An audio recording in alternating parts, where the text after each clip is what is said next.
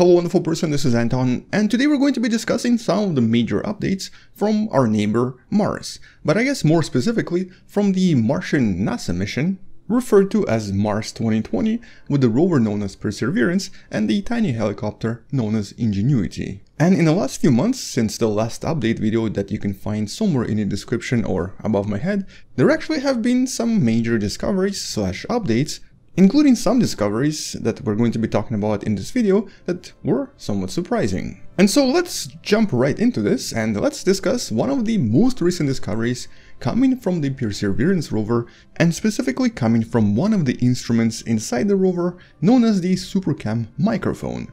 The two microphones located on the rover that allow the rover to hear the sounds on Mars, with some of the recordings that have been previously made available in the description below. And so the most recent study and the most recent analysis coming from the rover was actually able to very accurately measure the speed of sound on Mars. Now, this is something that I personally was really surprised by, because I've actually made a video about this based on a lot of research a couple of years ago, a video that you can also find in the description or somewhere right there. And in that particular video, we've talked about what sound on Mars might actually sound like, and also what sort of frequencies are going to be most prominent. But this recent research sort of discovered something almost entirely different. But it also was able to calculate the actual speed as well, determining that the speed of sound on Mars seems to be around 240 meters per second. Now, when it comes to speed of sound, it obviously is different depending on the temperature, depending on the condition, and more specifically depending on the density of the material. So for example, even though here on planet Earth, in the regular temperature of around 20 degrees Celsius, the speed of sound is about 343 meters per second, which is approximately 100 meters per second faster than on Mars, this actually suddenly changes in a much more dense material such as water, where the speed of sound is 1400 or actually 1480 meters per second. And the more dense the material, the faster the speed. But as you probably know, the atmosphere on Mars is less than 1% as thick as the one on Earth. So here we do expect the speed of sound to be much lower. Although I guess in theory you would expect it to be even lower than 240 meters per second. So it is pretty fast nevertheless. But this is of course not the surprise that was discovered. The surprise itself was in regards to the frequencies and how they differ in terms of speed. So first of all, in order to calculate all of this, the rover had to use its laser, because by firing the laser, certain sounds were produced on the ground. But by measuring the time between the laser firing and the sound waves hitting one of the microphones inside the rover, the NASA team was able to actually very accurately calculate how various frequencies were reaching the microphone and how long it took for various frequencies of sound to reach the microphone. And what they've discovered is that the middle frequencies here were traveling at a very different speed. With all of this most likely due to the carbon dioxide molecule present at very low pressures.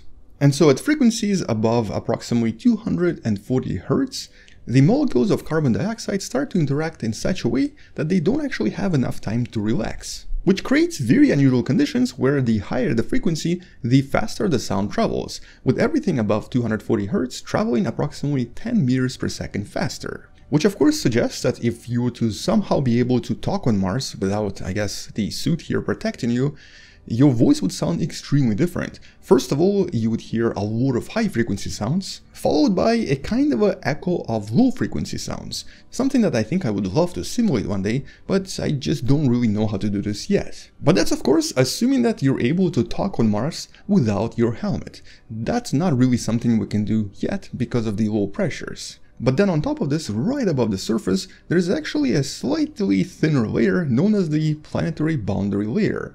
And today it's believed that during the daytime, because of the additional warmth from the sun, all of this generates a lot of different convection currents, which probably change the way sound behaves as well. But that's not something we can investigate just yet, simply because it's kind of difficult to simulate all of this. Which means that the sound on Mars is probably a little bit different from what we thought.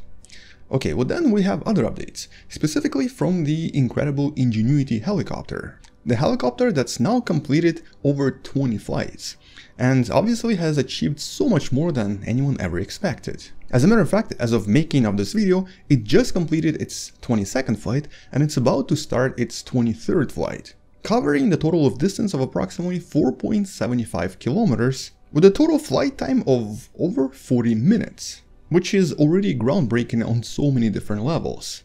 And since that last update, it did actually experience some problems. Specifically, it lost communication on Flight 17 and even had a bit of a problem landing during Flight 18. Mostly because the area where it was landing did not have enough features for the helicopter to establish correct height.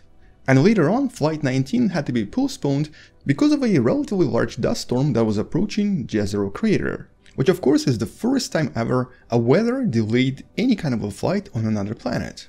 And during that Martian storm, the total sunlight received by the probe reduced by approximately 18%. While also surprisingly lowering the total density of the air on Mars by approximately 7%. And remember, the helicopter depends on the air density for its ability to fly, while obviously also depending on the sun for its energy.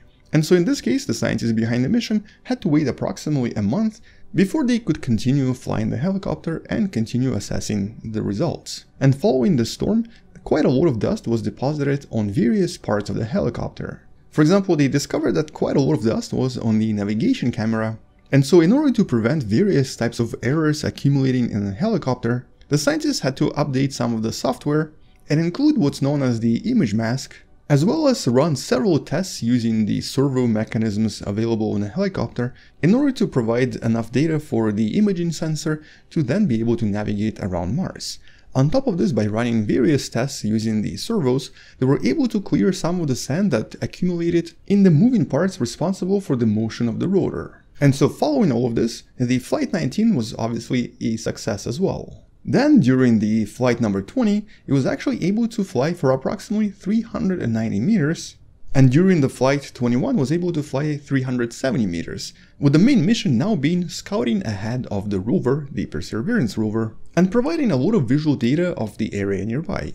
But the 22nd flight was not as exciting, with the helicopter only flying approximately 70 meters instead of the planned 350. But that's because it's actually preparing for a somewhat dangerous maneuver for the Flight 23, where it's going to be flying around a hill, and in order to do so, it's going to have to make a really sharp turn. In other words, it's not going to be a straight flight anymore. Nevertheless, so far this has been a super successful mission, and I'm only looking forward to see how far NASA can take this. But what about the rover itself? Well, one of the main problems with the rover so far has actually been rocks.